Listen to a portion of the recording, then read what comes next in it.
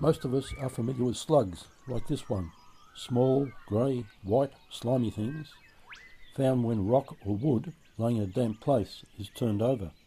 But there are others, like this one, Linus maximus, the leopard slug, one of the larger members of the group.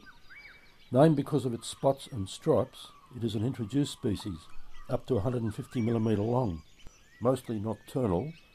These must have been late getting home, as I spotted them early in the morning.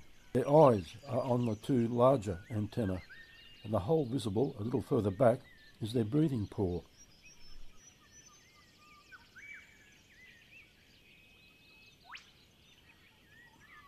Together with snails, it is a mollusk and has a remnant shell or shield mantle visible just back from its head.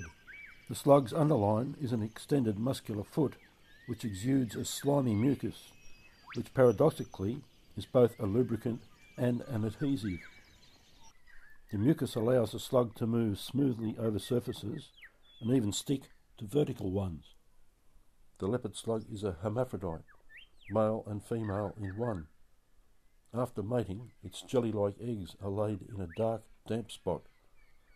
These were exposed while moving a dog kennel, and the developing slug can be seen in the eggs.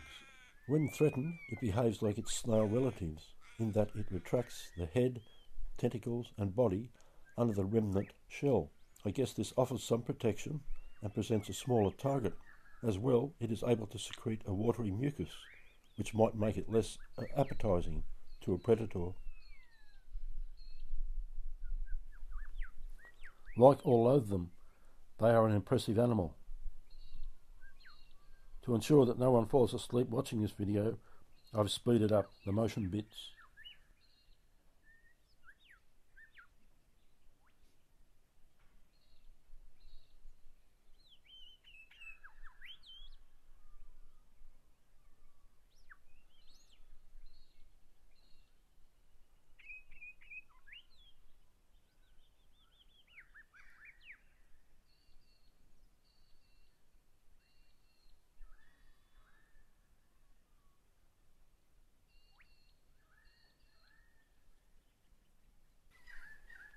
It is intriguing to watch the slug glide seemingly without moving, like a ship on the sea, leaving behind a smear of slime in its wake.